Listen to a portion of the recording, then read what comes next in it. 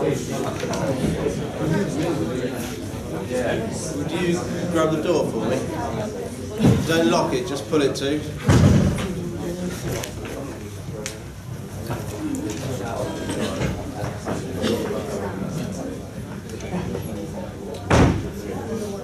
I'm a bit scared the information will leak out. I want it to go into your heads instead.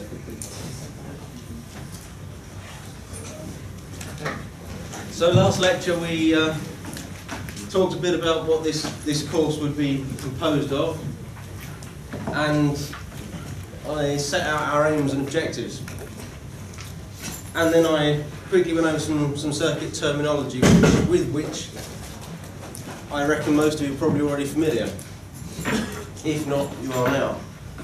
And then we did a bit about units, which really is bordering on obvious. And then I went into passive components, and we talked about inductors, capacitors, and resistors.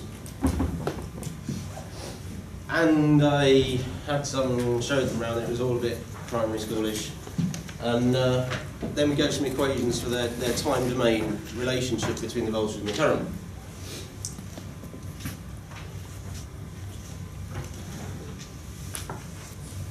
So in this lecture I will be talking about the other circuit components that are neither passive nor active, because they don't really exist. They're passive, I suppose, in the sense that they always do the same thing, but you can't buy these. So they're voltage and current sources, and we'll talk about perfect ones and imperfect ones and how it relates to some of the things you'll have seen in 117, or you will be seeing in 117. And then I want to do some circuit theorems. Everybody loves a good theorem, makes you feel warm in your belly.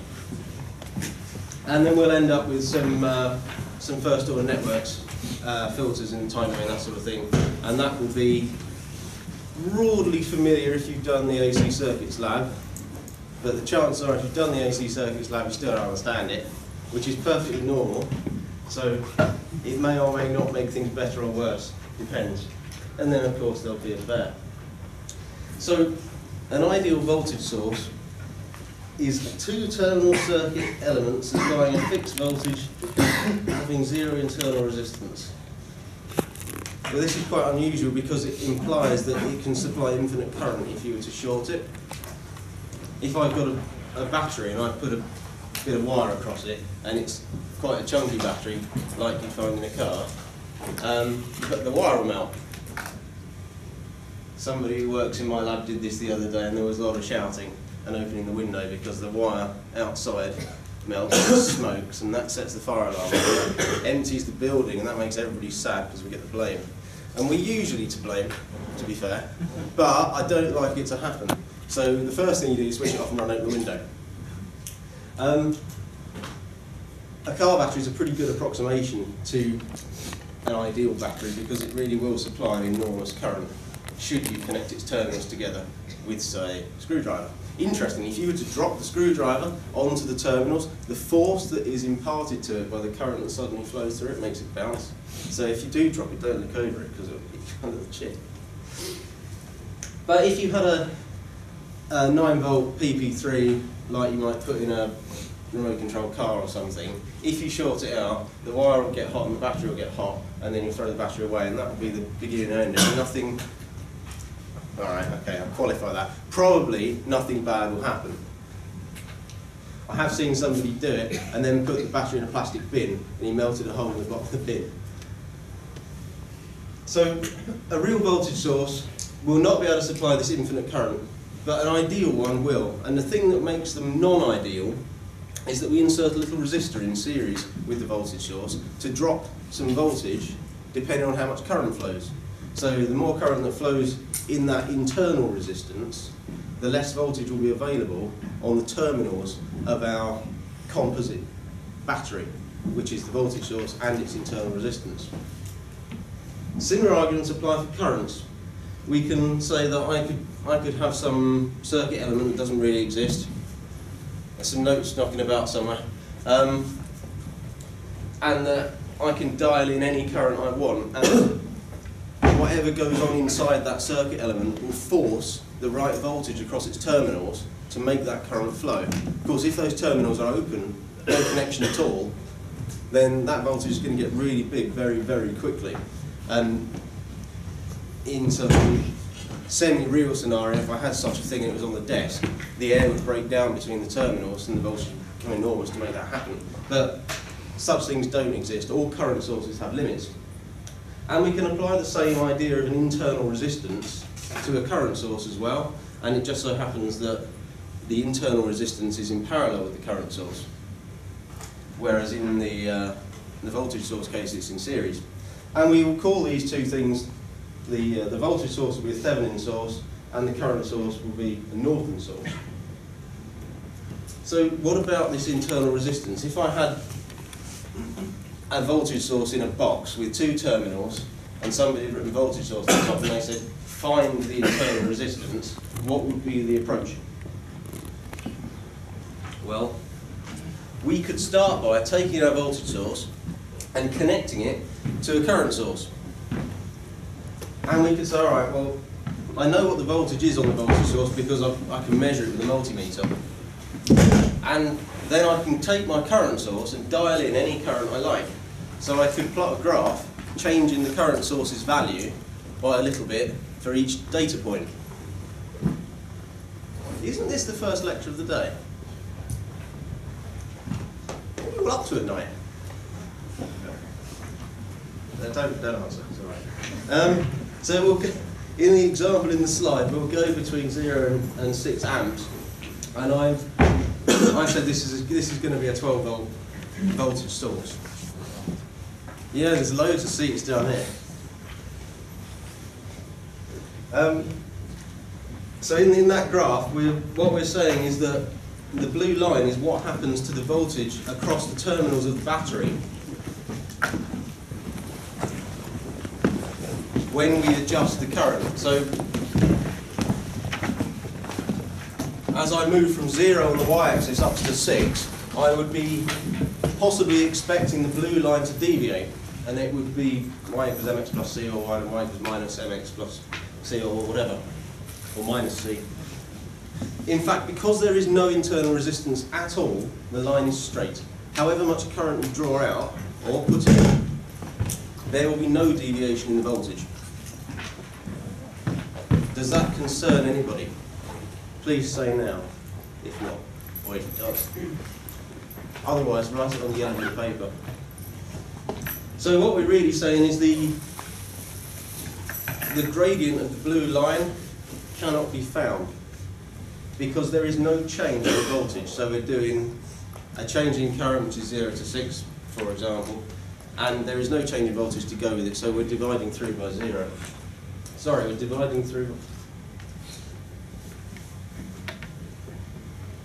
I'd have to check the last line on this slide. We shall see.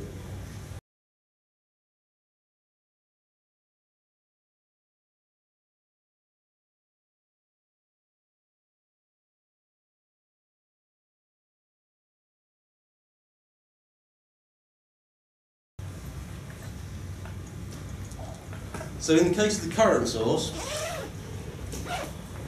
we'll do the same thing, but we'll do it the other way around. We've now got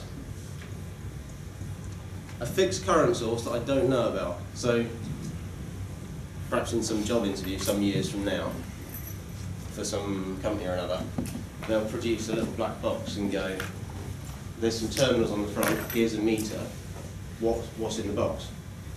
In which case you can panic. Now don't panic. You have to use your skills of deduction, which is what laboratories are supposed to develop. And this is a sort of a deductive task as well. It's the same as the last one, but backwards. That happened to me once, by the way, so they do it. The other thing they like to do is they'll go, we've got a small circuit diagram for you, and they'll produce a piece of paper out of this wire, and they'll do that with it, and it will just go and go and go. They go, yeah, what is it? Oh. Still, that's actually slightly worse than this. Blip. You know, that water droplet sound. I could kill Android. They're nearly as bad as Nokia with the SMS tone from years ago. I still hear that sometimes, and I think of it fondly. So maybe in 10 years' time I'll think of that one fondly as well, but I doubt it. Even worse than that is the one that wakes me up in the morning. if I hear that and I'm not about to be woken up by it, it's very frustrating because it makes me feel like I've got to get out of bed. I don't want it. Anyway, going briefly back to electronics, we will adjust the voltage source and see what happens to the current. Is there any change in current as we put more voltage on or on this source? And there won't be, because there is no internal resistance. So however much I change up or down the voltage, the current will always be fixed at 3 amps. So we're running into the same problem where we've got a change in V this time, whereas previously we had no change in V, and now we have no change in I, whereas previously we had a measurable change in I. So we end up in a situation where we say, well, the slope of this line, sorry, the gradient of this line, bleh, the internal resistance is infinite.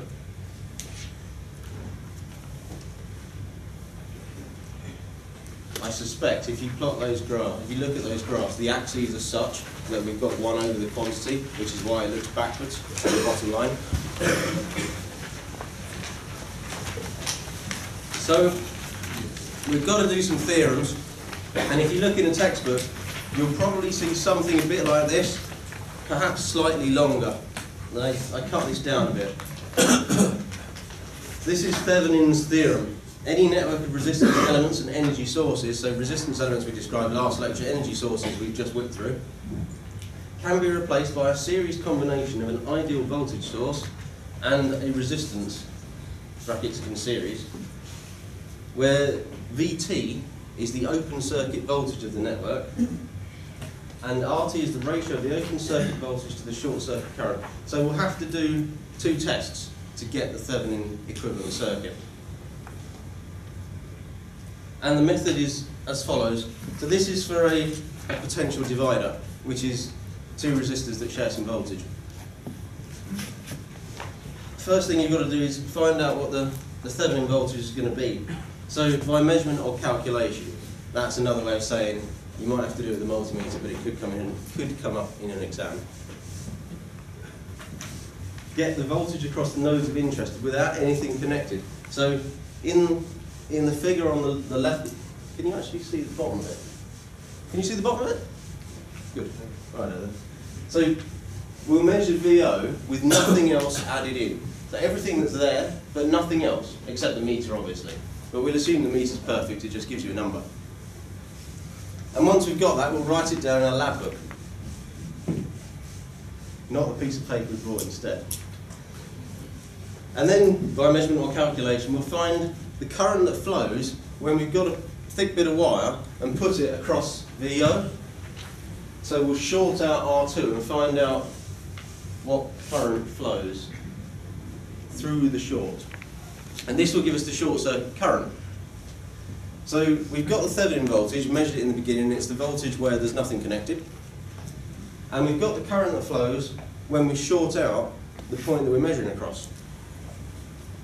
And if we divide the first by the second, we'll get a resistance value, because we'll do volts upon ohms. That small gap is where I do Ohm's law in my head, every time, forever and ever. Ohm may well be the most well-used word on the planet. Isn't he a lucky chap? Not that he knows anything about it. If you think of all the engineers in all the world, they must say ohm 100 times a day each. Consider how many times it's said. It's fascinating-ish. Or at the very least, it's surprising when you think about it.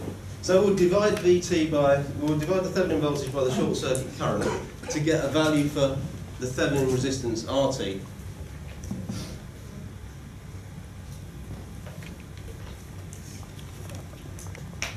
So on the right there, yeah, it's on the right. If I shorted out R2, I ought to measure VI. No, I wouldn't. I'd measure nothing if I shorted out R2. No voltage if you short out R2. And if I had the open circuit voltage, then it would be VI potentially divided by R1 and R2, which would be VI times R2 over R1 plus R2. And the current that flows ought to be VI divided by R1, because R2 has nothing to do with it because we shorted it out. there will be one or two tutorial problem sheet questions that involve it. So similarly for Norton, there is a theorem: any network of resistance elements and energy sources can be replaced by a parallel combination of ideal current source IT and an internal resistance RT, where IT is the short circuit current of the circuit and RT is the ratio of the open circuit voltage to the short circuit current. So actually we'll do the same tests, and we can do them in the same order as well, but the end calculation is slightly different. So in this case, by measurement or calculation, you find IN. So you first short out R2, because that's where VO is, and you measure the current that flows, which is I, in the diagram on the left. And then you say, well, I'll take away my short circuit, and I'll measure what VO is, and it will be the potential division of VI by R1 and R2. And then I'll put those numbers into my Norton circuit, and then I've done it, that'll be it. So if you look closely, RT is the same. It's not always the same. Or maybe it is always the same. Who can say? If you're really feeling keen, you can prove it one way or the other. But I'll leave that to your own time. So we could transform these sources between each other. Not only can we reduce any circuit which contains resistors and voltage sources and current sources into a voltage source and a resistance, or a resistance and a current source, we can also go from resistance and current source to resistance and voltage source. This that lovely circuit on the left is a real current source.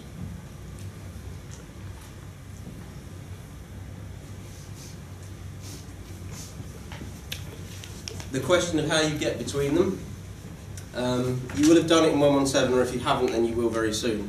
You won't need it for this particularly, but you will get it along the way somewhere. Something you will need in this course, though, is superposition. I won't be too worried about loop analysis and node analysis and all that. You will be, but I won't be. The only thing that you will need for this is superposition. If you can master that, you're safe, as far as I'm concerned. So, if a circuit consists of linear components, that's to say everything we've discussed so far, resistors, capacitors, inductors, voltage sources and current sources,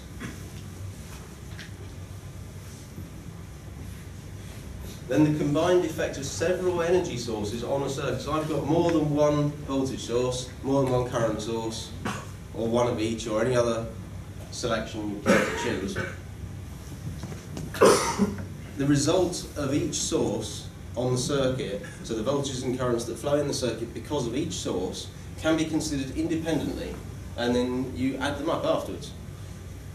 Sounds easy. When I say add them, the algebra will take care of whether you're adding or subtracting, but broadly speaking, you add them, and if there's minus signs, that means you'll be taking them away. So, how do we know what to do with our voltage and current source? Because what I'm saying is, I've got a circuit and you can worry about one bit at a time, or one source at a time. How do you know what to do with all the other sources? You switch them off, unplug them, short circuit them. It depends. And it depends on their internal resistance, which is why we have to have all the stuff about Thevenin and Norton to start with. If I was to switch off a current source, I'd still be left with its internal resistance. And if it was a perfect current source, that internal resistance would be infinite, which is the same as saying it's an open circuit. So if I was to replace, now I'd take out the current, or not take out, but switch off the current source, and it was a perfect current source, I'd be left with just its infinite internal resistance, open circuit. If it was not a perfect current source, I'd be left with whatever its internal resistance was. Similar arguments apply to the voltage source. If I had a voltage source that I needed to switch off, and it was perfect, I'd have to short circuit its terminals. If it had an internal resistance, the internal resistance would be all that would be left, because the voltage source would be shorted out.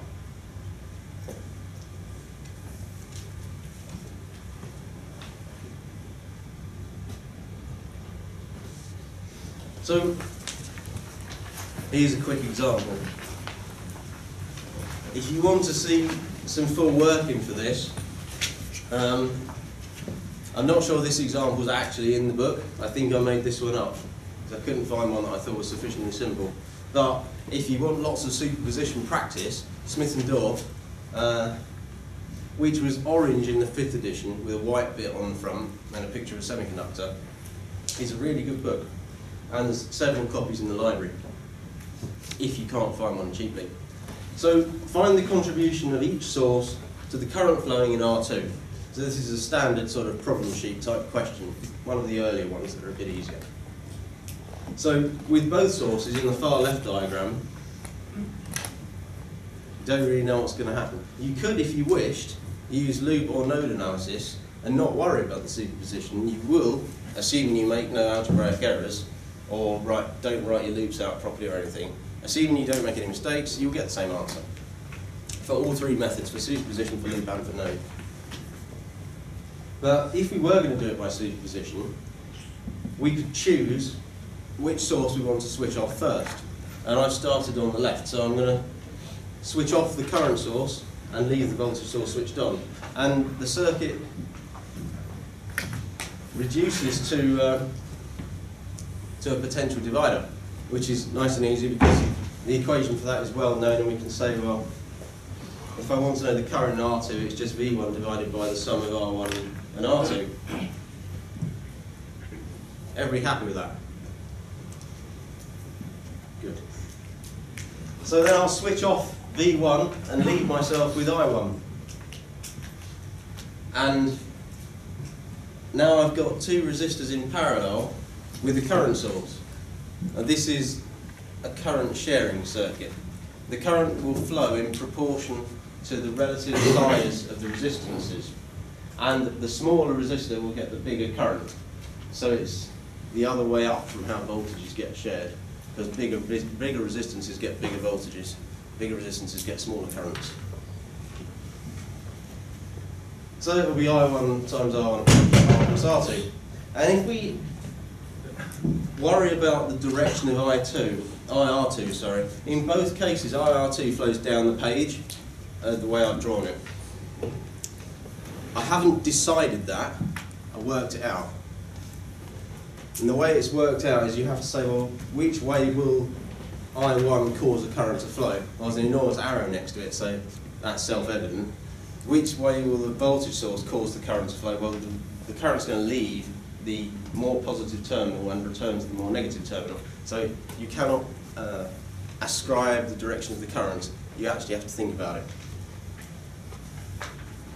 So you'll add up these two equations, the equation for I R2 due to V1 and the equation for I R2 due to I2. And when I say add them, if it had turned out that the current source was the other way around, you would be subtracting them, because IR2 in the rightmost diagram would have been flowing the other direction, and the arrow would be the other way around as well. So you switch off each source, consider them in turn, sum up the results.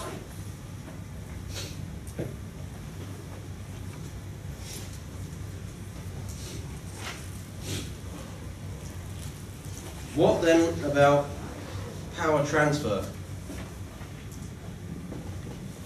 Consider. I love questions that start with consider, and I love second parts that start hence or otherwise, because it really scares the life out of people when they read them. Not, of course, that that's my objective. No. Consider an imperfect voltage source, so that's to say one which has an internal resistance, which is not zero. Is there an optimum resistance to transfer the maximum power from the source into the circuit? So what I'm really saying is, if I've got the freedom to adjust RL, is there a value of RL which will let me get the most power out of the source that I can? Quick show of hands, who thinks there is? Who thinks there is not? Who is uncommitted? And who doesn't care? Liars.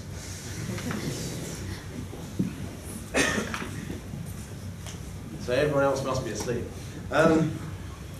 We can do it by two methods. We can put some numbers in, and if we choose our numbers carefully, we'll be able to deduce something to do with our answer. That is a fairly sized yawn, sir. You okay? Do you need a biscuit? No? Sure? Yeah. It is quite warm in here. So we can put in some numbers and see what happens, or we can do a bit of maths and come to an exact answer. And we'll have a go at both. So let's have a look at the trial and error. If I said, well, I've got 12 volts and 5 milliohms internal resistance. Now this is about right for an SLI battery in a car, starter lights ignition. So there's the battery which formerly you would change in a car, but now they seem to be covering them in plastic and stopping you even doing that for some reason.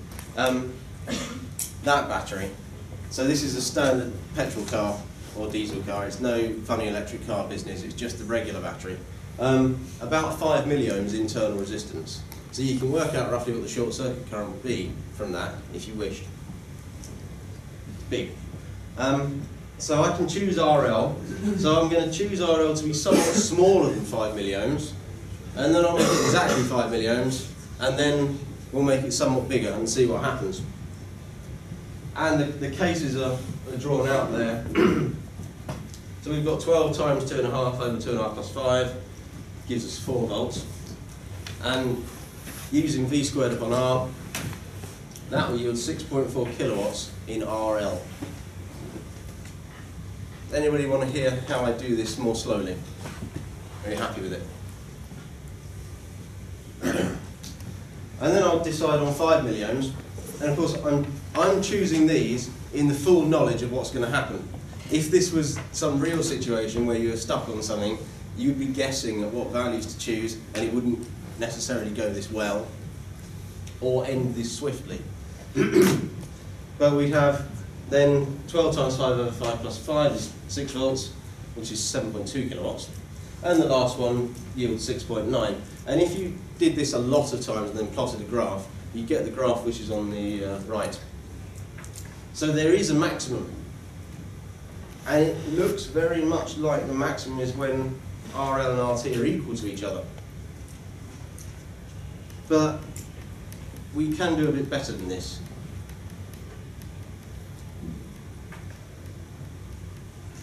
If we wanted to know if there was a maximum, we'd be looking for the turning point.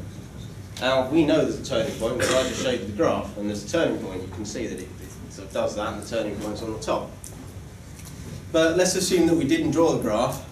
We still want to know about the turning point, so we'll say, what is VRL given our power expression? So this is the power in the load resistor, is the load resistor voltage squared divided by the load resistance.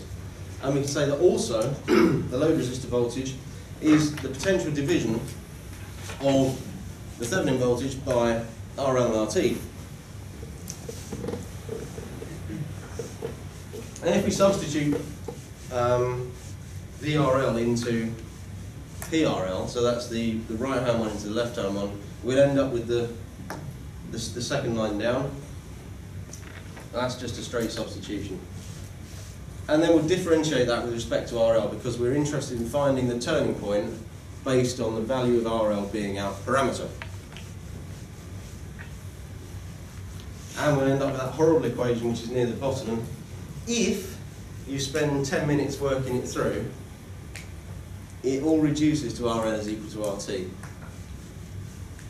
If you don't believe me, give it a go.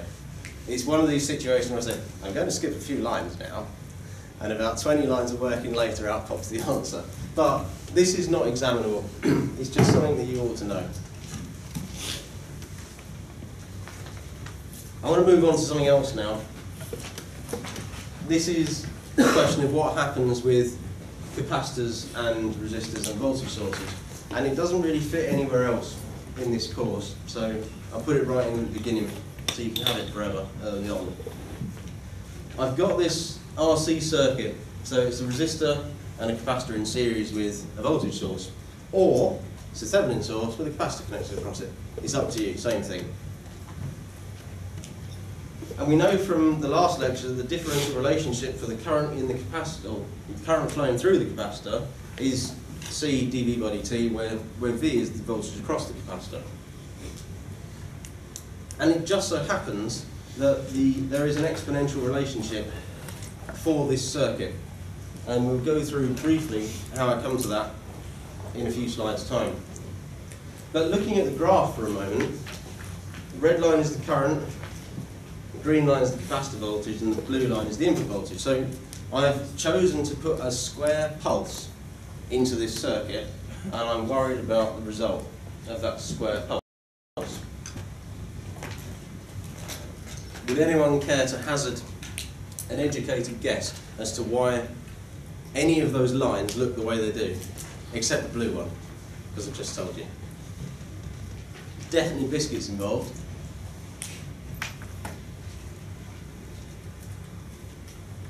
Not worth a biscuit. Must be a seriously difficult problem. Right.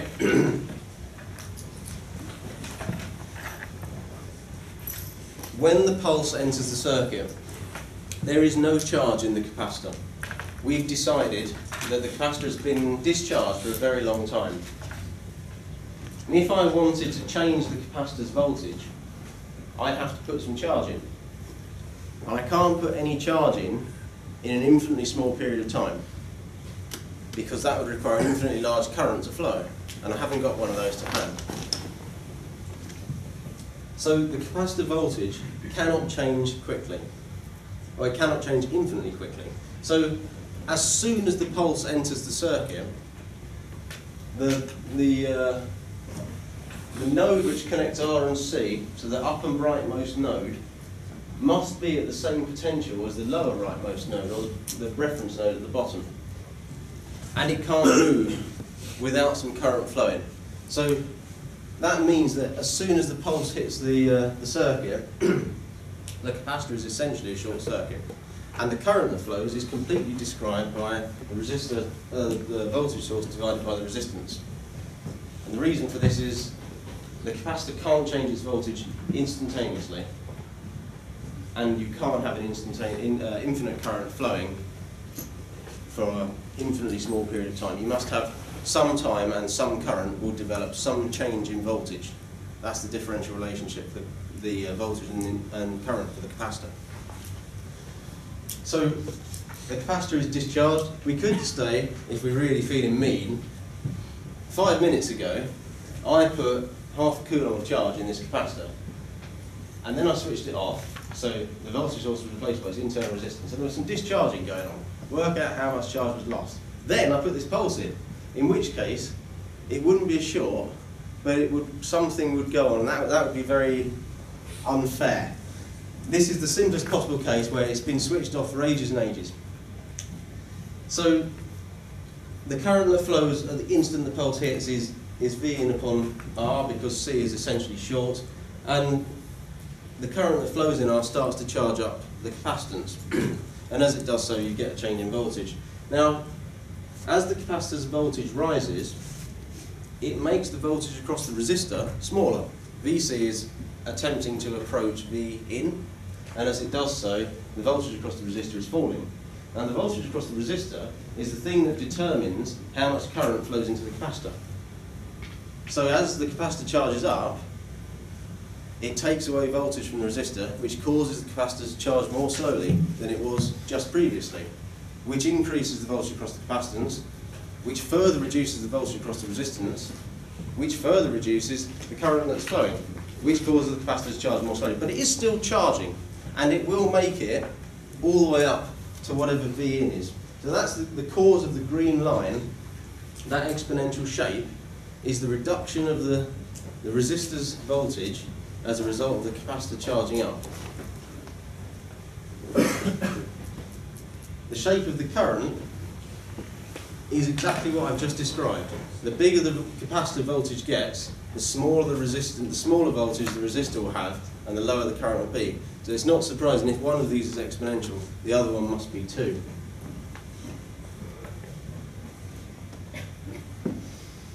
Clock used to be there, much better.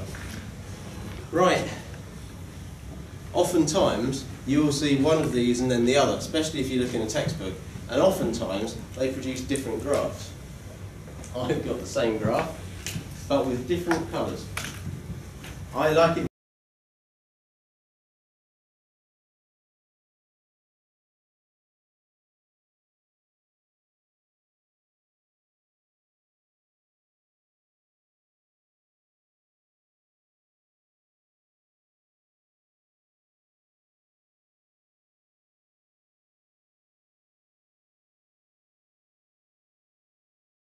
much better that way because it tells you more about what's going on. If you produce different graphs, it makes people think that it's a different circuit. Well, it is a different circuit, kind of, but it's not really because you can change the order of the components in this circuit and it doesn't change the circuit's operation, but it does change what you get out, allegedly. One is high pass, the other is low pass. Well, that's really troubling because if it's the same circuit and you put the same thing in, the same physical process must happen. Why is it everybody says they're different? Well, actually it's not the circuit's fault, it's the people's fault. Because we're determining what the circuit does by how we measure our output. In the prior case, we were saying that the output that we were interested in was the voltage across the capacitor, which was DC. But in the present circuit, the high pass one, people are always worried about the voltage across the resistor. And that's the key difference. The circuit operation is the same.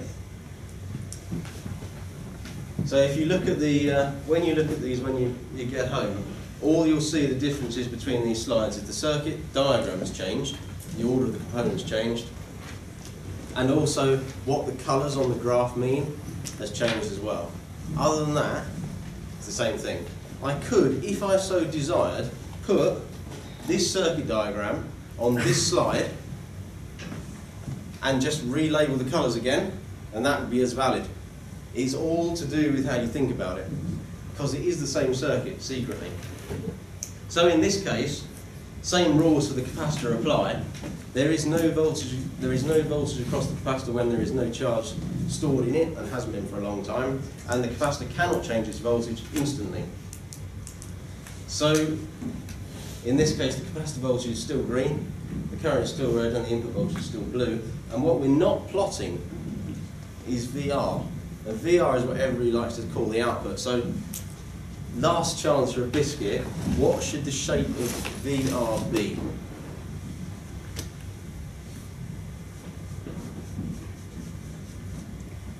Come on, you know you want it. Yep, is that a hand or are you not a hand? I thought you were feeling brave. Well, yeah, I've got some current which is red, and I've got a resistor which is V is IR, and I want to know what the shape of the graph of the voltage across the resistor will be.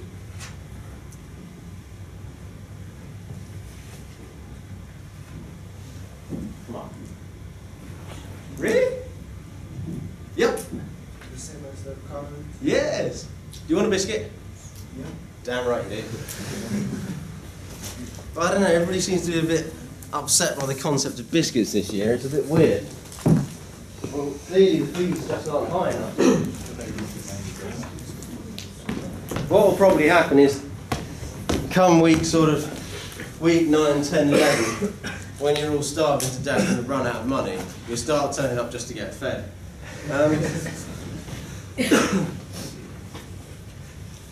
So yeah, the thing that's missing off this is VR, which is the output, and it's just a scaled version of the red graph, the red line, sorry. So in this case, the consequence of what happens to the capacitor is the same. It's just a case of what you call your output. So how do we go about figuring out? Ages ago, back here, I said VC was V in brackets 1 minus E raised to the minus T upon RC. How do you come by that? Well, this isn't examinable in this course. I don't think it could turn up in 117, but it might. The way you go about it is to say that I know that V in must be the sum of VC and VR. You just sum up the voltages around the loop, essentially. And you know that there can only be one current because there is only one loop. And that current is VR upon R, which is the current in the resistor, must also be the current in the capacitor, must also be the current out the source. And we know that I is C dV by dt for the capacitor.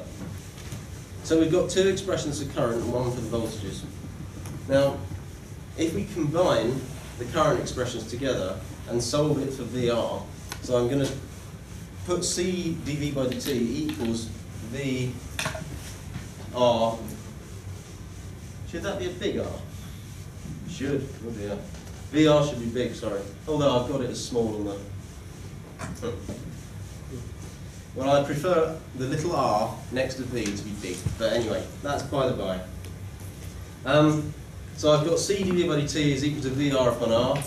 And then I've solved that to give me VC. And I've got an integral in there now because previously I had a differential that I needed to get rid of. And I've managed to take out some factors outside the integral as well. And if I rewrite the loop equation, now the loop equation is V in is equal to VC plus VR. If I rewrite the loop equation and insert the integral that I've just got, I'll end up with 2. So what's happened there is I've got V in on the left equals insert VC here plus VR. Now, they're all a function of time, so that's where the brackets T comes from. And if I was to differentiate both sides of that, to leave me with the change in V in and the change in everything on the right, I'd essentially be doing 3. So I haven't done the differentiation yet, I'm just saying I'm gonna. Now that's quite ugly actually, and we can rewrite it in prime notation. Now, wherever there's a little prime, it just means first differential. And if I had 2 primes, that would be second differential. So 4 and 3 are the same thing, just written differently. And it looks much nicer. So we've got V in prime, so dV in by dt is equal to 1 upon RC VR plus VR prime. So if we set 4 to 0 and solve it for, isolate rather, for VR prime, so we've now got the rate of change of VR with respect to time is equal to minus some factor times whatever VR is right now. So this is a differential equation. Have you met differential equations in maths yet? You have. They're not very nice, are they?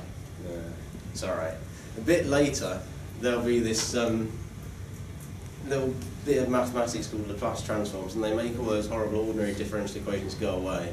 And finding the general solution and the specific solution and that sort of business, it all just buggers off, and we can do it much easier. But for now, you need to know how that works in order to see, or to understand why what comes later works as well. So just soldier on with it for a bit and you'll be all right. So if I've got an equation where I've got differential of something is equal to the thing it is right now, if I need something in my solution that I'm going to be able to differentiate and get the thing it is now. And if I was to differentiate an exponential, what I'll end up with is another exponential. And that may prove useful.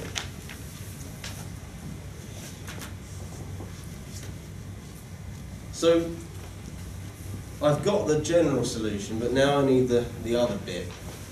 And the good thing about physical problems is the other bit, you can usually work it out by thinking about it as opposed to doing some maths. So the steady state term, or the specific bit, depends on the type of input signal. So it depends what I did to it in the beginning as to what the specific pi is. That's no surprise there. So we used a unit step. And since the capacitor looks like an open circuit to DC signal, that's saying if I've got a constant voltage and I put it onto a capacitor, no current will flow after the capacitor is charged up to whatever that voltage is. It will just sit there, no current. The capacitor and the voltage source have the same voltage, and that's the state that it will be in forever. So VC tends to V in as time tends to infinity, which means that VR must tend to 0. Well, why is that? back up here, there, I said V in is VC plus VI. VC tends to V in, that doesn't leave anything for VI, it gets no share at all. So for the low pass circuit, which is the slightly easier one to think about, VC tends to V in. For the high pass circuit, VR tends to 0. They may end up being the same thing in disguise. So why is the exponential a logical place that I've just pulled this exponential back here out of the clear blue? Because my analysis stopped before I got to that point. The important thing is that I looked it up in a table of differential equations, or I asked my computer to solve it for me. Depends on your point of view. If you don't like the sound of this sort of thing, Smith and Dorff is a really good book on the subject. I will give out some notes in the next lecture that go through how this is all derived by a slightly different method.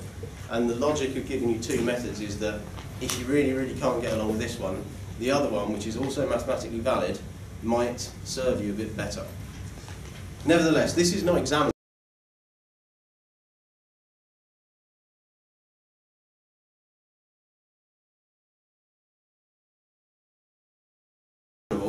So if it's making you feel a bit panicky, don't, it's okay. So in this lecture we considered some perfect and imperfect voltage sources, voltage and current sources, and we showed that perfect current sources have infinite parallel resistance, and that voltage sources have, current sources have infinite parallel resistance, and voltage sources have 0 series resistance. And we introduced the idea of Thevenin and Norton. And we did all the other stuff on the slide too. Have any questions, email me. There's there.